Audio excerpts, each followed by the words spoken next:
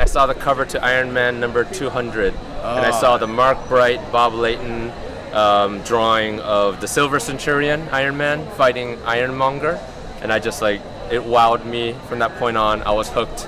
I was a Marvel reader. For me, I don't know what grade I was in, but my parents brought home, I used to read all the the Archie comics stuff growing up, and then one day my parents brought home Fantastic Four 121 with the Nihilist, and I was like, what the heck is this? I was like, this is not Archie-like. And so I was like, yeah, once I saw that comic, I was like, man, this is a whole nother world. And after that, I stopped reading Archies and just bought all the Marvel books and stuff like that, yeah. Tell me how, not only comic books are entertaining, but how they're helpful for society or for kids. How comics are helpful to society? And to just kids. And to kids? Yeah. Go ahead. Okay. Oh, for me, I would say, because I have 2 kids, and my son in particular, who's 9 years old, he grew up watching the MCU. Not so much reading comic books yet, but his exposure is through the movies, through the TV shows, animation, and I see how much he loves these characters, and I think even though they're fighting all the time, and he's always play fighting, so you're always in the early ages kind of concerned, like, wait, are they going to turn violent? But not at all, right? It's more the messages, like characters like Captain America and Iron Man and all these characters, Captain Marvel, like, fighting for good, all the things that they fight for.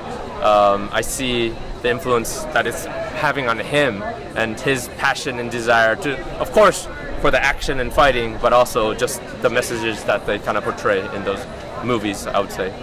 No, yeah. I mean, back before the movies, right? The comics were all we had, right? So so the kids, like me, I grew up learning a lot of these values through reading the comics. So that was super important. But I think with the movies now, this is massive. Like everyone knows the characters now. Everyone knows the comics. I think the influence over everybody's just like multiplied so much. So yeah. Mm-hmm. So I think all that stuff just wrapped together is just incredible. Yeah. Tell me why you love cosplayers.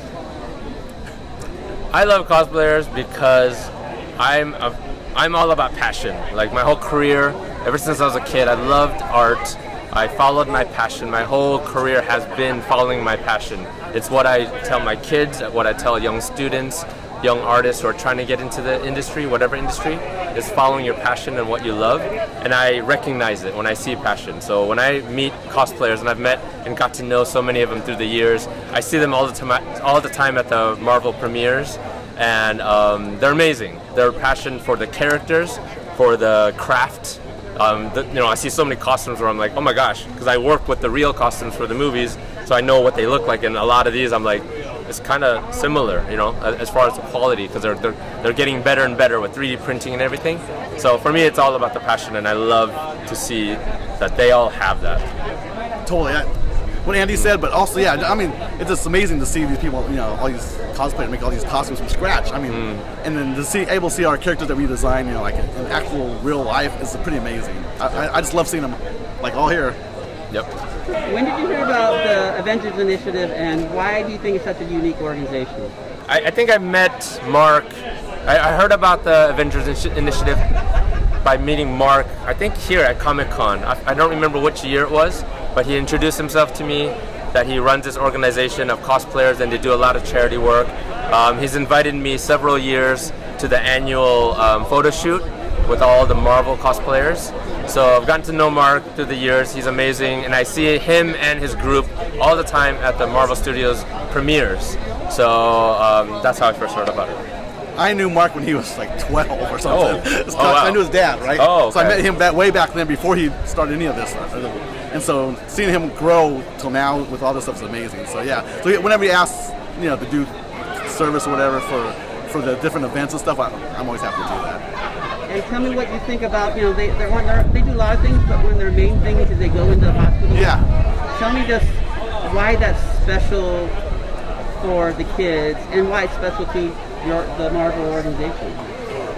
For me, going there is special because those kids, they're already having a hard time as it is, and so it's really cool to be able to go there and kind of teach them what's going on and entertain them and brighten their day a little bit. I think it makes a huge difference. I think. Yeah.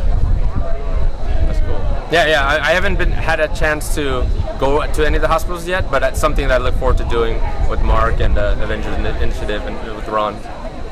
Anything else you want to mention about cosplay or the organization, or just about Mark? Oh yeah, I mean, as long as I've known him, he's been into this, and it's you know, it's everything he does. I mean, constantly, you know, he's like trying to find ways to help other organizations and just pushing the whole Avengers Initiative. It's amazing. Yeah, and I'm slowly learning more and more about what Mark does. You know, I love the cosplayers and what they do, and for him to create this organization really with just a deeper passion, not just for the characters, but to kind of do what superheroes do, right? Create a better world, and that's what he's doing. So I have a lot of respect for Mark.